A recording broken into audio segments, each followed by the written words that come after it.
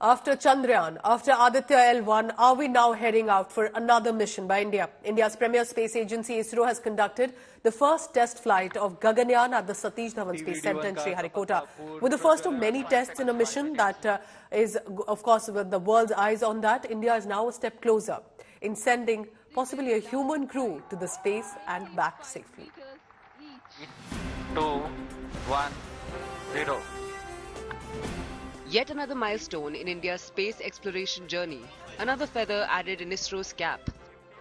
After the historic success of Chandrayaan 3, the Indian Space Research Organization kicked off the most ambitious mission Gaganyaan, aimed at sending humans to space from Sriharikota. The mission that was scheduled to take off at 8 a.m. was rescheduled to 10 a.m. due to a technical glitch. 4. Hold is observed.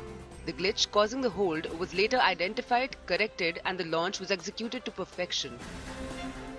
With bated breath, the ISRO scientists watched the rocket take off and monitored various parameters defining the success of the mission.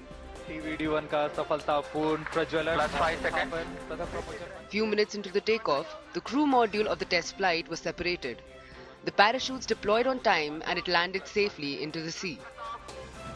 Separated, HCM motors are ignited, treatment deployed. Gaganyaan's crew module escape is a feature that is vital for the safety of future human spaceflight missions. The Navy was already on standby at the Bay of Bengal to recover the module soon after it touched down.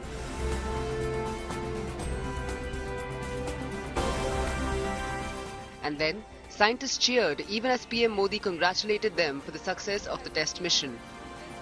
I'm very happy to announce the successful accomplishment of the TVD1 mission. The crew escape system took the crew module away from the vehicle, and subsequent operations of the crew module separation from the crew escape system, all the parachutes opening and touched down in the sea at the required velocity has been very well accomplished, and we have got confirmation of the data of all of this.